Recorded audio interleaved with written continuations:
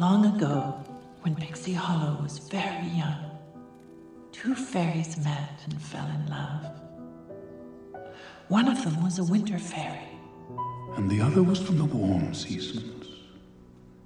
The two fairies were enchanted with each other, and every sunset they met at the border, where spring touches winter.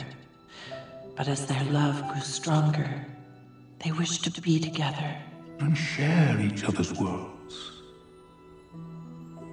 So they disregarded the danger and crossed. One of them broke a wing, for which there is no cure. From that day forward, fairies must never again cross the border, and I agreed that our two worlds should forever remain apart. And the two fairies? What happened to them? They had to say goodbye.